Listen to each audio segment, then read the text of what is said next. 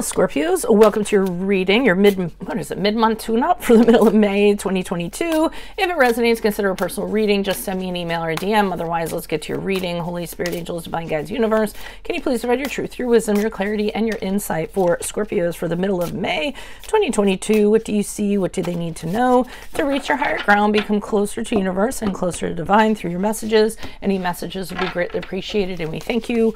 What are the general energies that you see for Scorpio? General energies you see for Scorpio the middle of May. We have the Death card in reverse, which is actually your card. I am running a 24-hour turnaround special with bonus minutes. I'll leave the link in the description box for you if you want to check that out. It only goes until you have to book your reading by midnight tomorrow to get in on that special. Six of Pentacles is in the reverse in the challenge position. Is this a connection of some sort and you're not getting it's not kind of equal, or you're not kind of getting what you deserve? Make sure you also click on the Vimeo link below for your extra, which will have your love, your career, your finances, and your health in there specifically. Queen of Wands in the upright is in the advice position. Step into your power. Assert yourself. In playlists, my playlists, or your 2022 Sun Moon predictions. 2021s are still in there. See if they rang true for you. And I'm going to be starting on my 2023 Sun Moon predictions. I do those by request, so you can start putting your requests in the comments. I will put you in queue. We end on the Ace of Swords in reverse as you move out of May into June. Check me out on Facebook, Instagram, like, share, subscribe, donate, anything in support of my channel, and look for live readings in the near future from me. Okay, so Death card in reverse kind of says to me that your energies in the middle of May are you're staying in something that isn't a good situation for you. You can't seem to move out of it. Either you have a reluctance to move out of it, or you're not real happy of how things would change. If you were to do so, you're just kind of stuck. If you kind of stay in this energy, it's not really going to be helpful to you. It's just going to be kind of swirling around in this stagnant pool. There's not going to be growth or anything in that regard. There's transformation awaits you, and it looks like you're kind of putting it off for some reason. My guess and what my feeling is, it's a connection to somebody, whether it's a family member, you know, I guess it could be a work environment or something of that sort. So it could, I'll go as far to say it's a person or it's an entity of some sort, and it's just not a healthy place for you to be right now. In the challenge position, we have the Six of Pentacles in reverse. That has me feeling as though you're just getting taken advantage of, and that's what the challenge is. And it's happening, but you continue to allow it for whatever reason.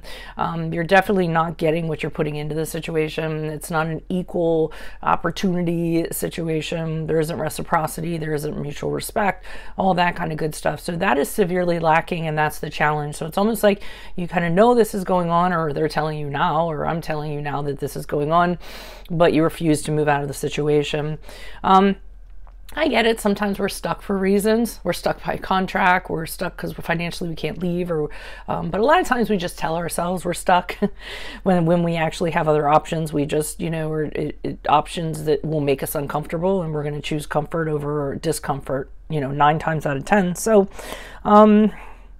that's what I'm getting. For advice, Queen of Wands, they're saying step in your power. Like I said, it's time for you to be bold. It's time for you to embrace this as a challenge. You know, if it was easy, everybody would be doing it. The greatest things come through challenge, adversity, risk. Okay, so you're going to have to step up, be the leader of your own life, your own decisions, and you're going to have to make some moves in order to kind of step out of this. And you're going to have to be confident, knowing you're doing the right thing for you as you're doing it, and very powerful while you're doing so. And the good thing about the Queen of Wands is she doesn't piss anybody off along the way. She has charm, grace, very, you know, nobody kind of holds it against her. She gets people to do things without them realizing that they're doing things, you know, for her, so to serve her. So kind of keep that in mind.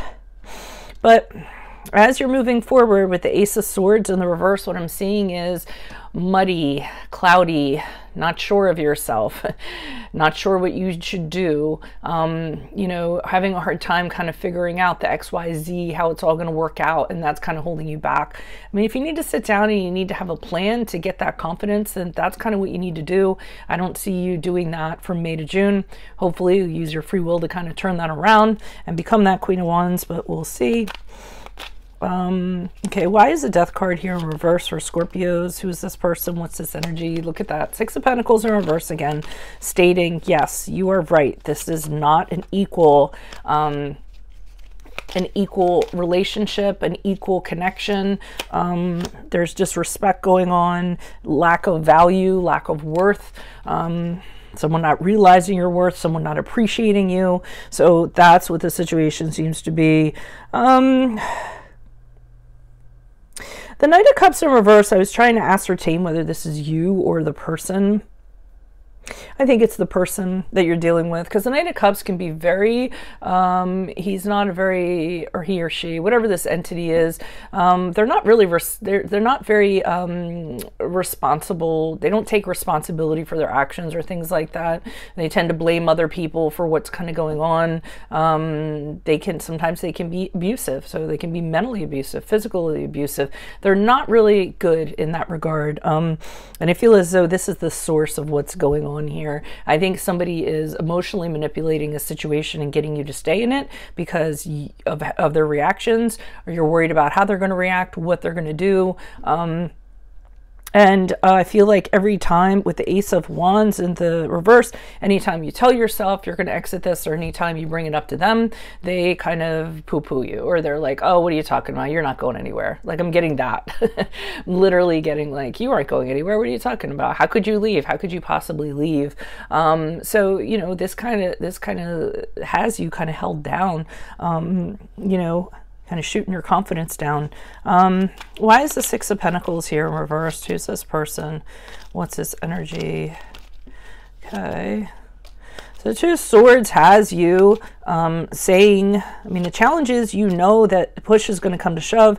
You're going to have to make a decision of some sort. You don't like either way the sword's going to fall, because either way it's going to be, like I said, it's going to be uncomfortable. It's not going to be something very pleasant.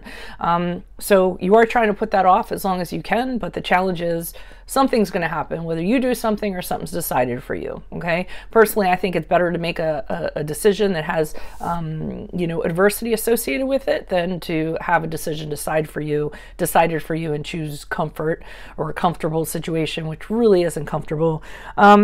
King of Swords in reverse, this person is a loose cannon. So this person, obviously, whoever they are, they're very moody. They're incapable of corralling their emotions. They just blow up. You don't know what to kind of expect from them. Could play mind games. The King of Swords in reverse is known for using his mental power to extract what he wants from people. So this is what you're dealing with. Might be, you know, putting a lot of pressure on you to not move out of this situation. He doesn't like to lose, so if you were to leave and you were to take your power back, that would be him losing, and he's not going to put up with that. He or she, whatever, or an entity, whatever it is. Judgment card in reverse and other challenges. The longer you stay in this situation, the longer it's going to chip away at your soul. Okay, this situation is causing you to not have proper judgment of yourself. So you're actually your how you perceive yourself is actually skewed. You know, you're believing the criticism. You're believing you're lesser than. You know, things in that regard, and you need to really start pumping, like, pipeline some self-love, self-care, feeling good about yourself in there, and see yourself for what you truly are and the power that you have. Okay, but this situation is just depleting that. Why is the King of Wands here, Queen of Wands in the upright for advice? Who's this person? What's this energy? Okay, so they want you to reflect. They want you to use your intuition. And what else? And they want you to see your way forward. So we have Hangman, High Priestess, Queen of Swords in the upright. So Hangman is saying, hey, you know what?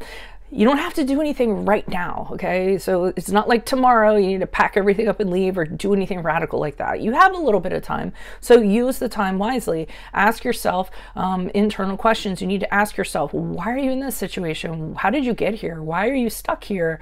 You know, how are you going to, you know, what are your goals? What are you willing to sacrifice? Are you willing to face adversity? Are you willing to be uncomfortable, you know, go through a unpleasant situation to get to the other side of it? So you do have time to kind of flesh this out before you decide something. You are going to have to decide, though. High Priestess in the upright, what feels right? Trust yourself. What in your gut is telling you to do? Don't do what I'm telling you to do. Connect to yourself and say to yourself, you know what is the right thing to do here? How do I feel? I have to follow that. And the Queen of Swords here in the upright is see the situation for what it is. Look at the bigger picture. Be objective. Take your heart out of it. The Queen of Swords, she just takes her heart and just throws it out the window. Thinks totally with her mind. Makes very wise decisions. Anyone who's kind of standing in her way, who's acting like an ass, she just disregards them and she sees right through them. She also demands total transparency, total honesty. So this is all the stuff you need to incorporate in regards to this situation. Somebody has you not feeling confident, though. Why is this Ace of Swords here in reverse? Who's this person? What's this energy? Yeah. I wonder how long you're going to stay in the box for. Okay, I mean, I'm seeing, well, we had the Three of Wands, the Eight of Cups in the upright, and the Four of Swords in reverse. So I'm seeing with the Three of Wands in reverse, you know, as you move forward, this situation is going to perpetuate. Okay, if you choose to do differently after this reading, that would be fantastic. I would love to see that. I would love to see comments saying, hey Veronica, I took my power back, I made it happen. But as for right now, and I'm basing the reading on the energies at this present time and how they're most likely to move forward, I can see you not being able to do this, continuing to be set back, continuing not to have opportunities and options for yourself, allowing that to kind of perpetuate and exist. You might have a hard time communicating with the other person, with the entity. You keep on telling them what you want. They keep on dismissing it. And that could be part of the problem as you move forward. Eight of Cups in the upright tells me that you're thinking you do want to move on from this. You do want to see what else is out there. You want to kind of pack up and leave. It's also telling me you've already emotionally checked out. So what's the point? I mean, to me, once you've emotionally checked out, it's just a matter of physically checking out and leaving. So I do see you yearning to leave. Four of Swords in reverse, you're very anxious to do this. You want it to happen very quickly. But again, you're not doing it for whatever reason. You're the one to tell me what that reason is. You're just getting restless with what the arrangements are. You are getting frustrated that things aren't changing. That's going to end up building up and up and up, and you might just finally blow. So just so you know, I feel that either you choose to go through something unpleasant or you continue to perpetuate in unpleasant circumstances, but you're going to have to kind of step up and bring about change. So that's what I have for you all. If it resonates, consider a personal reading. Just send me an email or a DM. Again, I'm running a 24-hour turnaround special with bonus minutes. I will leave the link in the description box for you so you can check that out. That goes until tomorrow at midnight. Also, make sure you click on the link below for your extra. It will have your love, your career, your finances, and your health in there specifically. In my playlists are your 2022 Sun Moon predictions. 2021s are still in there. I'm going to be working on 2023s. Start posting up your requests in the comments because that's how you get in queue for your Sun Moon reading. Check me out on Facebook, Instagram. Like, share, subscribe, donate. Anything in support of my channel is always greatly appreciated. And then finally, look for live readings in the near future. I'm hoping I'm going to be able to pull those off. Otherwise, I will see you in the Vimeo reading, Scorpios. Adios from Veronica Garnett. Bye.